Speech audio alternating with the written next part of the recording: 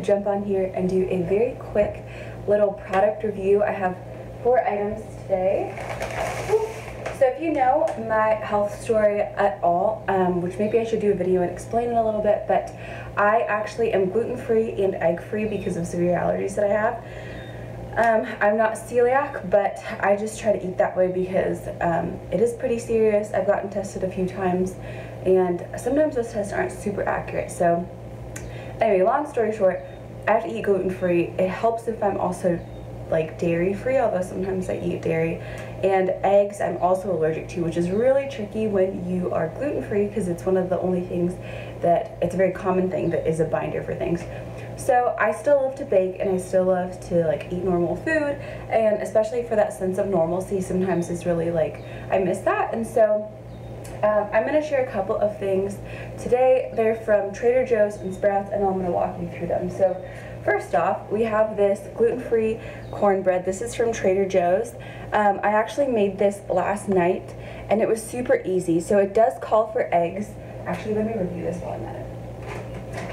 And I use this. This is the Bob's Red Mill egg replacer, and if you're allergic to eggs, I 10 out of 10 recommend this. It works in, actually 9 out of 10. It works really well when you're baking things, but like pancakes, muffins, cornbread, any kind of baking recipe, it typically works really, really well. Obviously you can't scramble that and eat that with toast. That would be kind of gross. But it's kind of like a flax egg, but not as gritty, so it like blends in better. So I really love this stuff. The cornbread was actually really soft and fluffy, and it had pieces of corn in it, which I'm not used to with my cornbread. Some people love that. It was definitely on the sweeter side, but very like fluffy and moist and really good. So it was like a sweet cornbread, really yummy. I would definitely get this again, actually. I'm not the biggest cornbread person. I maybe have it like a couple times a year max, but that one was good. And it's hard to find a good bread, especially with the quarantine right now, like having like warm soups. And I made like a quinoa black bean chili last night with the cornbread, and that was really lovely. Moving on to the next thing, I actually just tried this morning. This was on sale at Sprouts, and it's Nature's Path Organic Sunrise Crunchy Cinnamon cereal made from corn, quinoa, flax, buckwheat, and amaranth. I don't like it. Long story short, the cereal is really puffy and like airy, and I honestly would just rather eat oatmeal. Like, it wasn't super crunchy, it wasn't super cinnamony.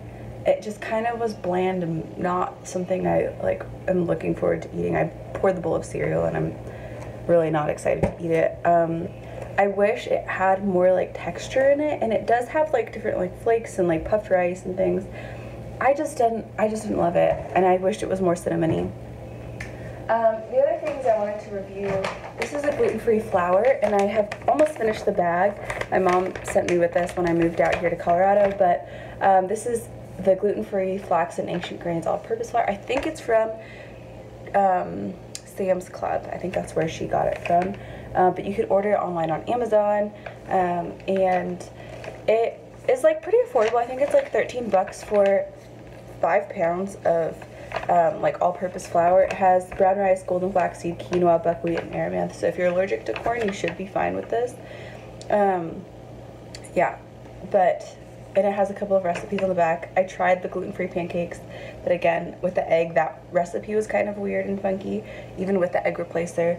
And I don't have a muffin tin, so I didn't make muffins out of this. But overall, it was fine. It definitely resembles like a whole wheat flour, and so that's just something to be like mindful of if you're making something that maybe has a more delicate flavor. Like if you're making a banana bread or a zucchini bread, this is great. But if you're making like crepes or something, don't use it. It would be kind of like awkwardly gritty. And the last thing I wanted to review was this very almost gone bag of tortilla chips. This is from Trader Joe's as well. The Trader Joe's is like less than 5 minutes from me, so I got there quite a bit. These are the restaurant style white corn tortilla chips. They have a hint of lime, and I'll show you. It's like 8 a.m. and I'm gonna eat a chip, but they're like fairly thick and like really yummy. Like they really do taste limey. They have good bite and crunch to it.